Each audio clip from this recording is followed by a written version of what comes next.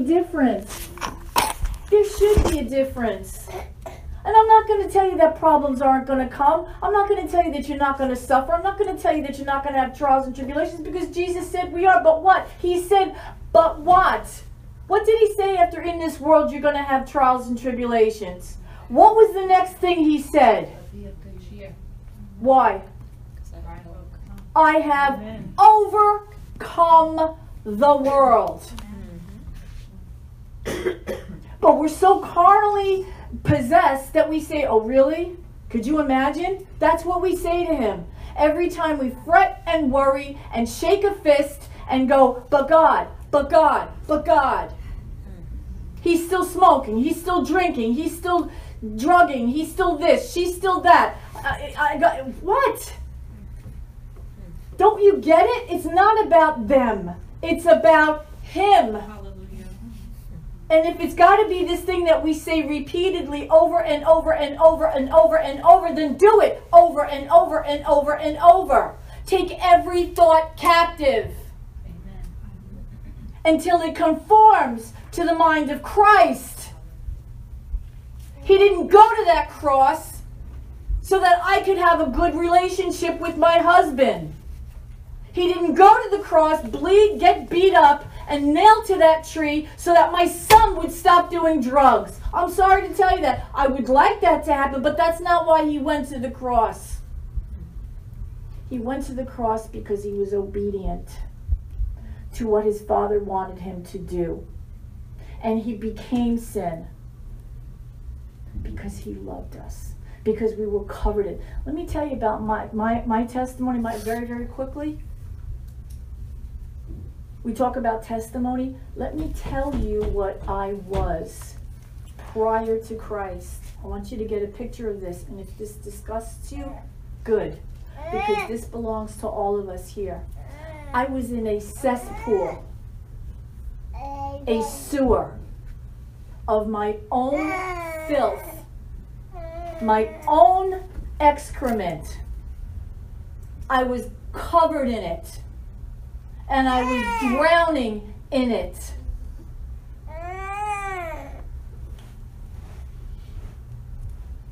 And I was so full of pride that because I wasn't like that sinner over there, I wasn't that dirty. I was covered and going down for the count. And when I looked up, he was there. And he started coming towards me. And he was white, dressed in a white robe. And you know what he did? He dove in. He dove into my cesspool and sewer of an existence. And he became covered in my filth, in my pride, in my arrogance, in my fury, in my rage, in my hurt. And he lifted me up. And he put his mouth on my mouth. And he breathed life into me.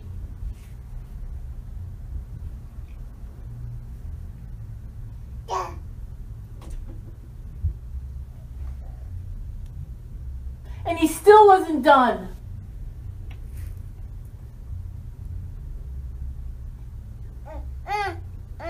And he gave me a robe after he washed me in his blood and made me clean. And he picked me up and he put me on a rock and he gave me a robe of righteousness. And he called me his daughter.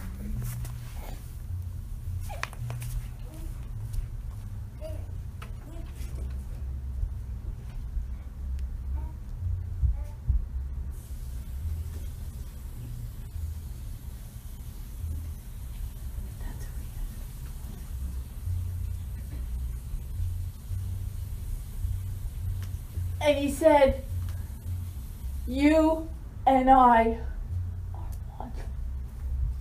And nothing, no one can ever separate us now. Nothing. And if you go back into that cesspool again, guess what? And I will keep pulling you out. And I will keep breathing in you. And I will keep loving you. And I will keep calling you my daughter.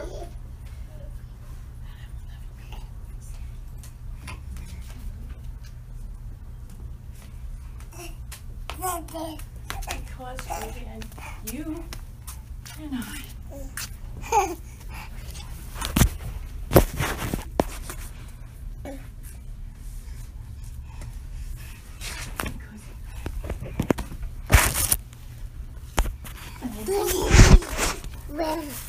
I want to go back to my place. Please, God, please. And then I go from this. And then I go like that. And then I get pulled away. Yet he goes, I got you. I got you. You keep your eyes on me. I got him.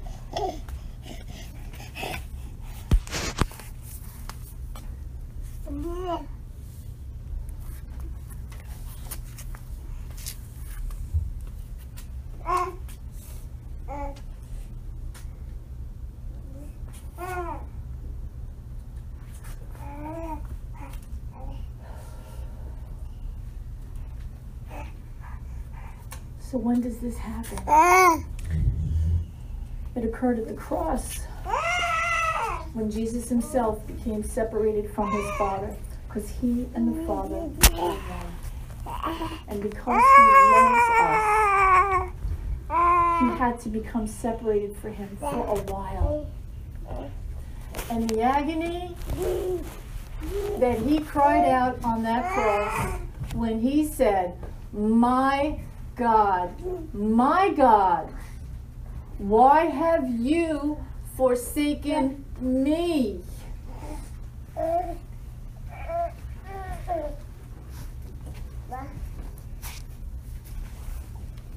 He separated himself from his Father so you and I could be one with him.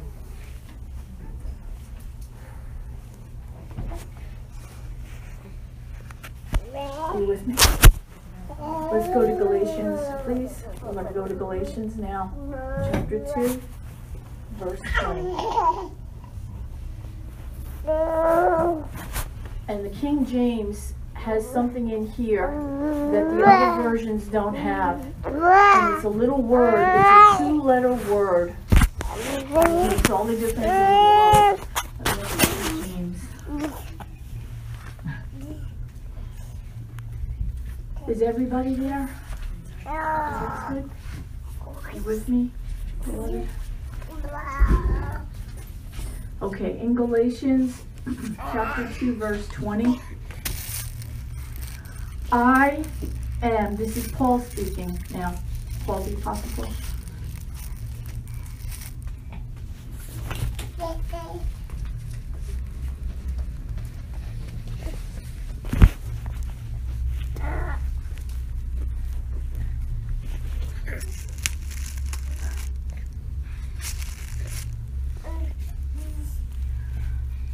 I am crucified with Christ.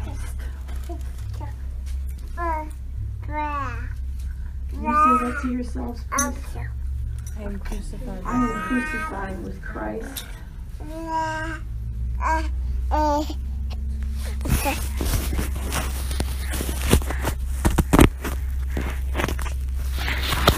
Paul does not say,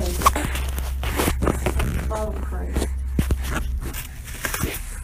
Or I have determined to imitate Christ.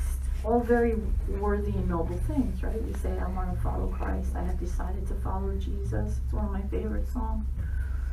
That's not what he says. He says, I have been crucified with Christ.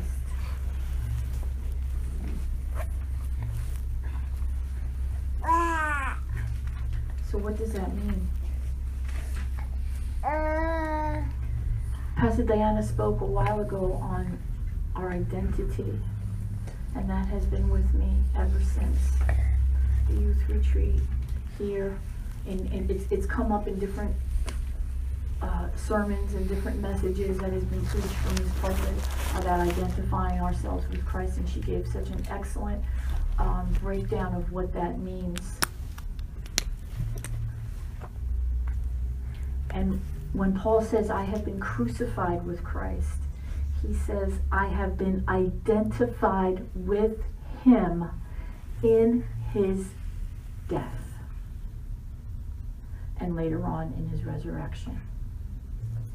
I have been crucified with Christ. Get up on that cross. See, there's this false gospel that's out there that says, he did it all. And he did. But see, the devil comes and he mixes up the truth with the lies. He's never going to give you an out lie, because we know, right? We know, we think we know. But he mixes it up. And he says, well, he paid the price. You don't have to do it anymore. This is something different. He says, I have been crucified with Christ. Now, it certainly doesn't mean that I'm able to take away the sins. You know what I'm talking about. Okay? Paul goes on to say, nevertheless, I live. Yet not I, but Christ liveth in me. And the life which I now live in the flesh, I live by the faith, not in the Son of God, as some translations say, but it says of the Son of God. It wasn't Paul's faith. It's not your faith. It's not my faith. My faith gets me zip, because my faith one day is going to be sky high, and then, I look at somebody or I think of something and it's gone. It's gone. So it's not my faith. When Jesus said you have to have faith like a mustard seed, he knew what he was talking about. He absolutely knew what he was talking about. And he was the one that gave us that. We don't have anything apart from him. And he says it right here. He says, which I now live in the flesh, I live by the faith of the Son of God, who what? Loved me and gave himself for me. So what does that mean? I have been identified with him in his death and resurrection. Everything that Christ did for me on the cross is now done in me. What he did for me by forgiving me my sins and making me white as new and giving me breath, if that is not good enough, is now being done in me and in you. It goes way deeper than just somebody doing something really nice for us. Somebody doing an incredible job of taking a beating, being, really seriously. It's more than just him doing something for us. It's not about that. It's about us now in him, becoming one with him. That kind of commitment and that intimacy, that oneness in giving myself to God, that knowing, like the Old Testament knowing in a marriage relationship, gives the Holy Spirit the chance to impart to me the holiness of Jesus Christ. I'll say it again.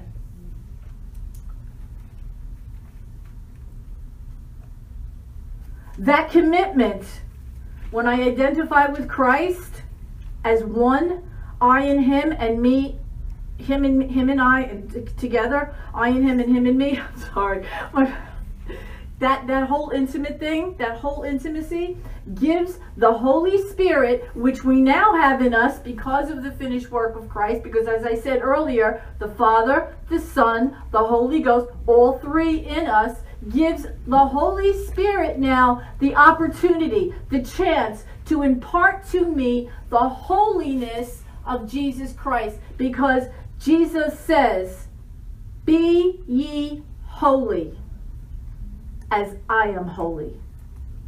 No wonder why we look at that and go, no way. You're right. No way.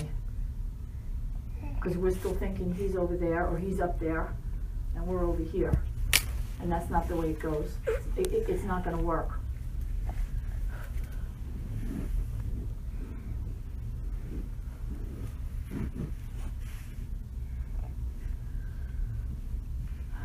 And this, my beloved, has absolutely nothing to do whatsoever with religion, relationship, fellowship, nothing.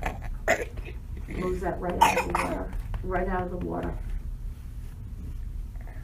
The enormity of saying that I am a Christian with Christ, Christ, right there. I am a Christian. Takes on a whole new meaning. It takes on a whole new meaning. It says that I, you and me, we are no longer known as anyone else. God gave Saul a new name, Paul. Gave Abram a new name, Abraham. He has given us a new name, Christian. It doesn't, Paul says, but nevertheless, I'm still in the flesh. It doesn't take away our individuality in that sense that we are, it's not that. It's different. And I'm going to explain that to you in a moment. We may be moms, we may be sisters, we may be in our job titles, whatever your job is, secretary, doctor, lawyer, whatever it is, cook, chef, whatever it is that your title is, your title means nothing.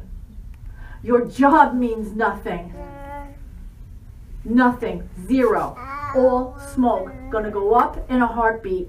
The thing that we're worried about, the thing that we're fretting over, the thing that I'm losing 5 pounds over, the thing that you're gaining 5 pounds on, whatever it is that we're doing that is killing us, will go up in smoke. These kids, our teenagers, this youth,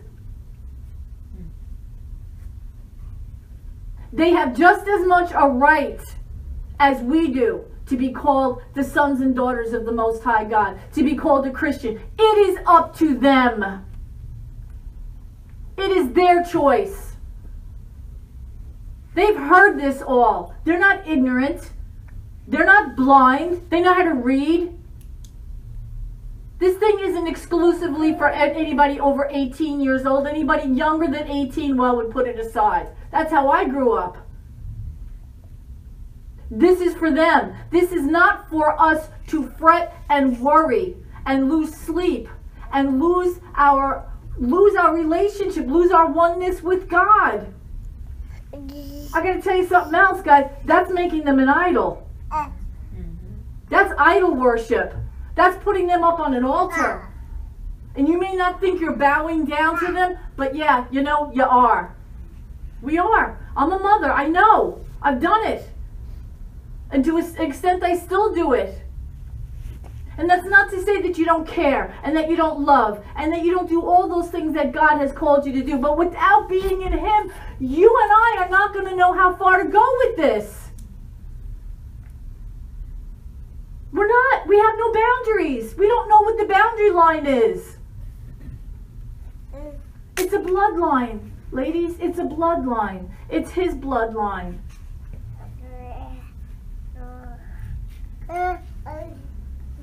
Paul continues on in this and he says, nevertheless, I live.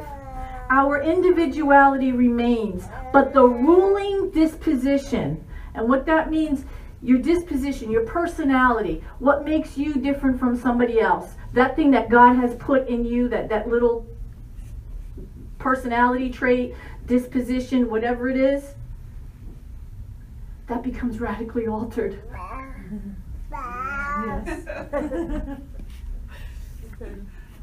Don't go near her. She's got a really bad temper. Don't go near him. If you look at him cross-eyed, he'll beat the bejesus out of you. I mean, it was really. But that's just his personality. That's just his way. That's just who she is. She curses like a sailor. Wow. Yep, that's just who she is. They treat me like garbage. Well, what am I? They don't listen to me. After all I've done for them. Repeatedly.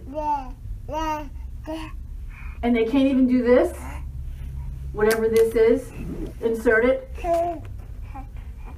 I've broken my back working 12 hours a day, 40 years, and this is it? This is how you treat your mother? This is how you treat your father? This is what you do? And feeling perfectly justified in saying that. When I trace it back, that's because I didn't know him. That's because I put my son right here on the altar. And then, in typical devilish fashion, after I did that, started accusing him. I did this, I did that, you did this. And that may all well be correct in terms of how what we provide. No, it's not correct. It's not. It's just not. I'm sorry. You know, I'm sorry. I want to make you feel good. But the truth of the matter is, it's not. That was never the way the relationship, if you want to talk relationship, was supposed to be. Never. Because I didn't have it right with him, with God. I was not one with him. My husband had a piece, my son had a piece, my mother had a piece, my job had a big chunk, this one had a chunk, everybody and everything. And not that I was all this, because I had my own stuff. What I was doing to medicate myself, to comfort this flesh.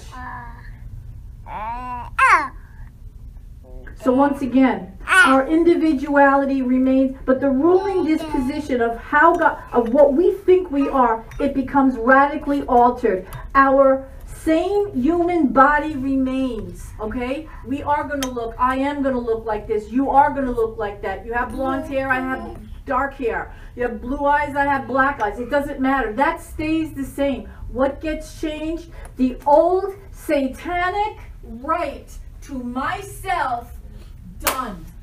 Done. I don't have any more rights to myself. It's over. The minute I said Georgean is a Christian, boom, the door shut on any rights that I have, or think I should have, or believe I am owed. After all, as soon as you can see the body movement, after all, see how puffed up? Eyebrow goes up.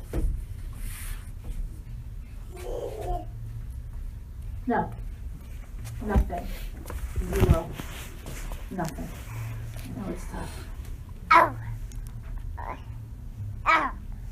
And he goes on to say, and the life that I now live in the flesh, not the life that I long to live, or the life that I pray to live, but my life right now, the one that you see in front of you, your life, Paul says, I live by the faith of, not my faith in, but the faith of who? The Son of God. It's Jesus' faith.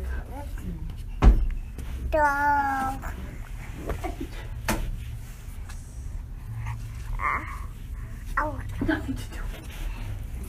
Not even my faith. It's not even my faith. Nothing. He takes everything. Not even my faith. Are you beginning to get the enormity of this thing? It's nothing about me. Nothing. I live by the faith of the Son of God, not Paul's faith or my faith or yours, but the faith that Jesus imparts to us. That's that mustard seed faith. He gave it. He said, here. He had to give it to me because I didn't have it. Got it? Zip. Not even a mustard. Because when he says, if you have the faith as small as this, as a mustard seed, you can tell that mountain to move. What? That's because I'm still thinking that I can move that mountain. Then all I have to say is, okay, mountain, move. The arrogance. When I tell you I was covered in my filth, that's just a small. Yeah.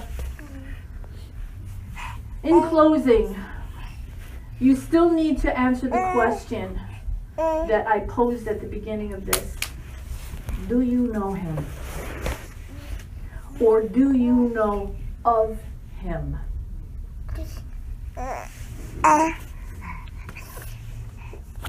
We must die daily to this sinful nature. The word says that just before he destroyed the world with Noah, I'm sure we're going to get to that in the Tuesday Bible studies. It says that he was sorry that he had made man, because every inclination in man's heart was to do what? Evil. Could you imagine him being sorry he made us?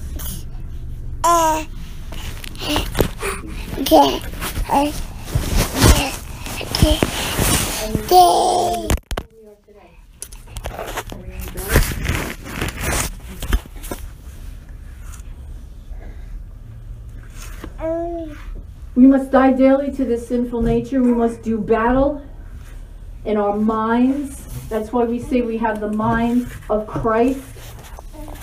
That's why it's a complete picture of intimacy, because we need to know him body, soul, and spirit. This body, young ladies, does not belong to you. What you wear and how you wear it. And this goes for us as well, all right? Because there's a lot of 60-year-olds running around. Put something on, you know? Please. It doesn't belong to you. When you say, I am a Christian, ask him. Ask him. But we don't, because we don't want to know the answer. We want those tight jeans. We want that house. We want what we want when we want it, and we really don't care if it offends God. We don't want to look like a Christian. I don't know what a Christian looks like. Oh, so is it the I don't know. You know, I get an idea of what, you know, but come on. You know, if you have the Spirit of God in you, you're going to feel it. Listen, I'm going to tell you something. The other day, I was in the car, and I'm going to confess this because the Word of God says, confess your sins one to the other. And any great image you had of me, please blow it out of the water. Hopefully this will blow it completely out of the water. I was in the car with a very dear friend, and we happened to be talking about somebody, and I had been trying to keep it together. I had been desperately trying to baptize my mouth. And I failed because I really wasn't trying. It was in there and it wanted to come out. And I dropped it. The bomb, all right? And as soon as it came out of my mouth, if I could have gone like this, I was behind the wheel of the car and I went over like that. I felt like this thing in here. And I went like, I actually winced. I said, oh God. Oh God. Now that's not to go like this. It isn't. It really isn't at all. But back before Christ, that wouldn't have even been an issue. It wouldn't have even been an issue. And that's not to say, well, I'm this whole, no, I'm not. There is so much sanctification that needs to be done in me. I pray that I live long enough. I do. I pray that you know, at the rate that he's going quick. I'm telling you, this put me to bed. I was laid out with this. I'm going to be very honest with you. I didn't even want to get up because I was afraid that even if I went to the bathroom, I was going to sin. And I know that wasn't from God. It was that holiness. Do you understand holiness of God? We talk about the presence of God. Do we really understand what the presence of God hit? We would be laid out. We wouldn't be able to pick our heads up. Moses' hair turned white at just the shadow. Just the shadow. We would be laid out. But there is no holiness because we don't have a oneness with God, because we don't want it. So what do we do here? We're back to square one again. You have to make the decision. And I wish with all of my heart, I really, really do, that it could be, I could just open everybody up and say, get it, get it, get it, you know, and shove it in. Open your mouths, young people, shove it in, eat it, devour it. Because it does change you. It radically changes you. Thank God. Thank God we get pierced. Thank God. I pray that you young people, when you're doing something that you're not supposed to be doing, I pray with all of my heart that the conviction of the Holy Spirit comes so hard on you that you won't be able to lift your heads. Because that's when I know. That's when you'll know you're having a relationship, a connection to God. You're not one yet, but you're on the right track. But I know that there's a way to go. And I know that narrow way is hard. It ain't easy, but it's so worth it. It is so, I wouldn't trade a second of this, of sanctification, of that stripping away, of that incredible, like, you know, I wouldn't trade a second of it for the best vacation, the most amount of money, whatever you think is good. I wouldn't trade it for a second. I wouldn't trade it for a second. Paul says at the end of this, he says, Paul states, I don't do the things that I should do. And the things that I should do, I don't do. You know, that whole thing, like I shouldn't be doing this, but yet I do it. And the thing that I should be doing, I don't do. I understood that immediately. Immediately. You know? I understood it. But you know what he says at the end? He doesn't leave it there. And I'm not going to leave you in that place. He says, but thanks be to Jesus Christ. Hallelujah. The Alpha, the Omega. The beginning, the end, the middle. The little to the left, the little to the right, the little off center. When you come to the decision and commit on it and act upon it, then, as Oswald Chambers says, all that Christ wrought for me, in other words, all that Christ did for me, all that he did for me on the cross is now in me. It doesn't stay up there. It's not, doesn't stay in here. It doesn't stay up here on the third Saturday of every month, or the Sunday when we have communion, or every Sunday, or every Tuesday, or every Thursday, and we walk in thinking, okay, you know, I got it. I'm in church. It's like when we get up to heaven and we're up there and he looks at us and he, God forbid, would ever say, you know, who are you? Could you imagine? I don't know you. Did you know me? When you were down here, did you know me? Because you know what? I don't know you. Depart. Depart from me. And we'll be going, but wait, I went to church on Sunday. Didn't you see me in there? I tithed. Didn't you see me teach Sunday school? Didn't you see me up here leading choir? Didn't you see me? Didn't you see me? Didn't you see me? No, I didn't see you because I didn't know you. Go. Go be with your father, the devil. Because that's who you've been serving. And that's who you know.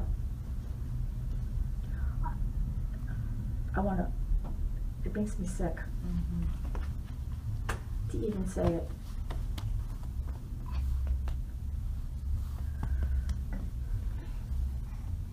When you take that commitment, when you decide that you're going to become a Christian, and I don't know where you're at right now, and as I said earlier, that's not my judgment call. I'm not God. All I know is that we are known by our fruit, you know, and it's not the perfect holy thing. That's it in the sense of I keep going back to my old language. It is, we are called to be holy, make no doubt about it.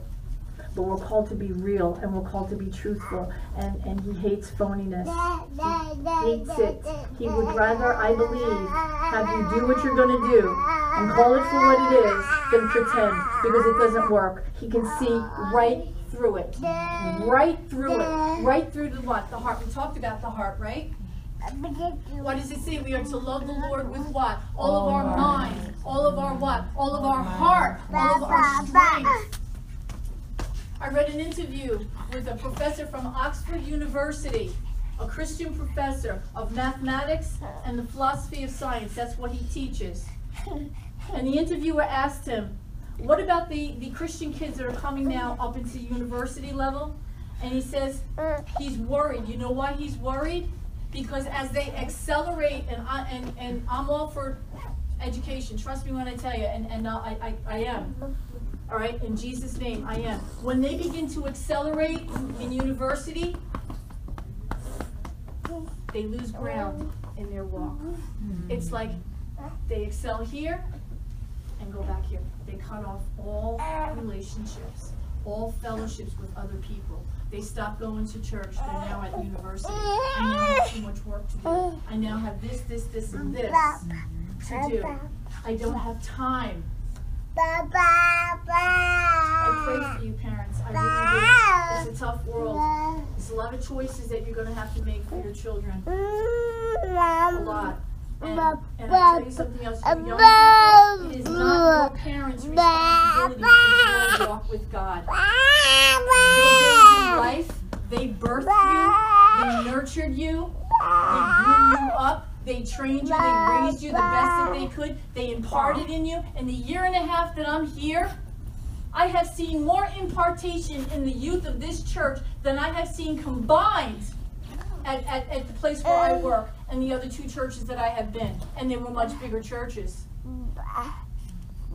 Fasting, praying, imparting, spending time. Shame on you if you don't come out to be a Christian.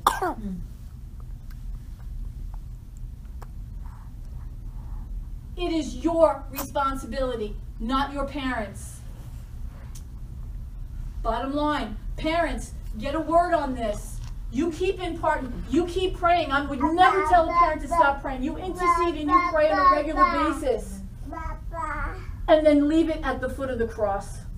Because you and him are like this.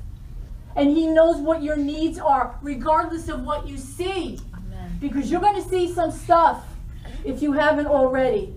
And you're going to hear some stuff if you haven't. But remember who you're hearing. Remember who you have to listen to. Remember who you have to see. Remember what's in this word. And hold on to it. Because I'm telling you, you will be tested. But God.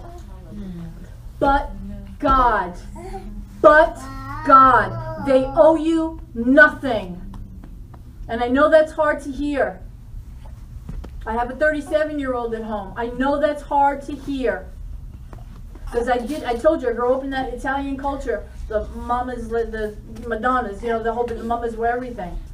Moms and moms and moms. And I understand respect and I get all of that. But no.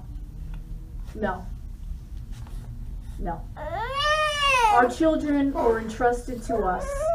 We were always supposed to give them back to him. Hallelujah. Always. His design was never to put them up here. Ever.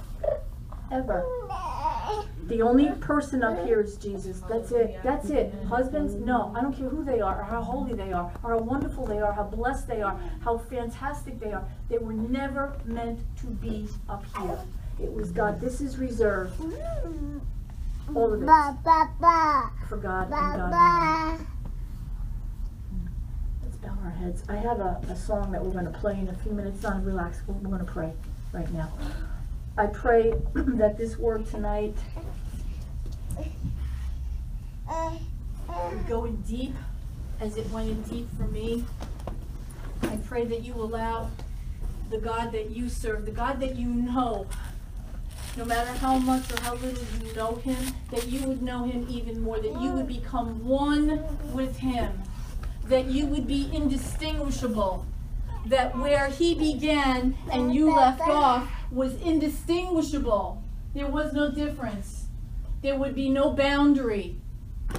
that when we look at each other, we see Jesus. No time for jealousy. No time for, how come I didn't get chosen to do this? How come she does that and he does this and I've been here longer? None of it. That gets buried and crucified. And it stays buried and it stays crucified. Climb up on that cross and crucify yourself with God. And allow Him to be Him instead of you being you, or you thinking who He should be for you. Father, in Jesus' name, Lord, I pray for each heart that is here, oh God. I pray, Father God, that you would, oh Lord, oh Holy Spirit, Holy Spirit, Holy Spirit, shine it, shine your light, illuminate their hearts, our hearts, continuously, oh God. You said in your word that we are to walk in the light as you are in the light. But God, even now, there's some that are still in such darkness, God, and they're still making righteous excuses and still filled with such agony and pride and resentment and hurt and betrayal and disappointment and, oh God, apathy. And worst of all, Lord, they're filled with their own knowledge of who they think they are. But God, tonight is going to be different, Lord. Tonight, God, when you knock on their door, on their heart, God, they're going to let you in, God, because they want more of you and less of them. Less and less and less and less and more of you. More of you, Lord. More of you in their homes. More of you in their jobs, Lord. More of you in wherever they put their foot, Lord. As soon as they leave here, God, that you go with them. That you don't stay here in this building. That we go with God. And we walk in His marvelous light. Because that's where we want to be. We want to be in the light, Lord, because you are in the light. We want to walk, God, just like I'm walking with this baby, God. And he's looking up. And he's not letting go. And this is what we want to be like, Lord God. Father, I pray now, God, in Jesus' name, God, for every heart here, that you would have your way. And Lord, more than that, your will be done, God, that we would become your will. That it would not be just, again, a separate thing of your will, my will, Lord, but it's we are your will, oh God. We are your will. Because you and them are one. You and I are one. And Lord, if it has to happen all over again, you'll do it all over again. Pull them up out of their sewers, God. Pull them up out of their cesspools. God, breathe on them. Put your mouth on them, God. Be intimate with them. Fill up every wound, oh God. Bind it, oh God. Bind it, my God. Bind every gaping hole, oh Lord. Sew it up, God. After you have, with your word, and that double-edged sword, which is your word, after you have cut it deep, oh God, and exposed all the filth and all the sewerage, God. Cut them deeper, Lord. Cut us deeper. To the bone and to the marrow, God. To the very marrow of our bones, oh God. So that we could say, dry bones, arise. Arise, dry bones. Because now we have the breath of life in us. Now we have our bones, our sinews, our marrow is Jesus Christ's DNA. Our blood is your blood. We are identified with you because we are now crucified with you. Joyfully, gladly, completely. And God, help us when we want to get down off that cross and do it our way. Help us, God, to remain with you and you in us forever until you call us home or until you come back. Oh, Father of all lights, Lord, please search this hearts right now.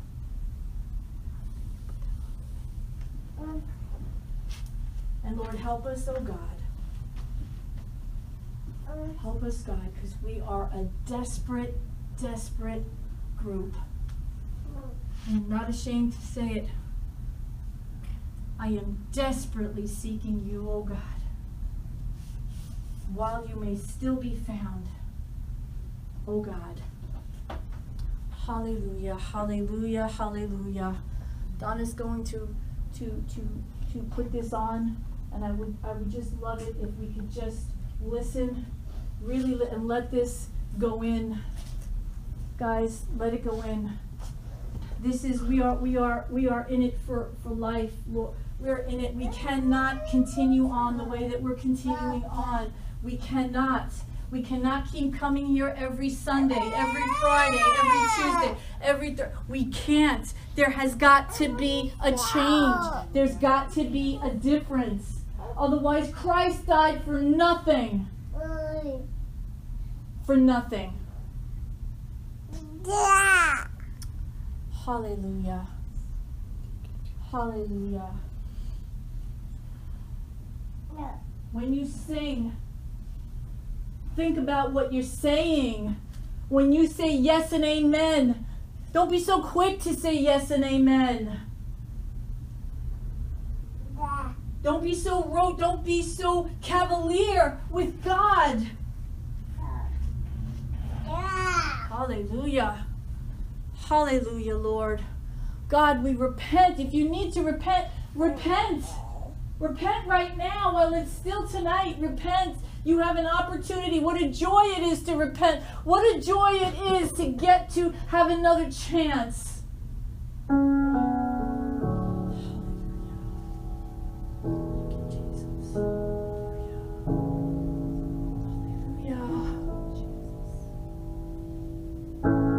God, I give you what I can today.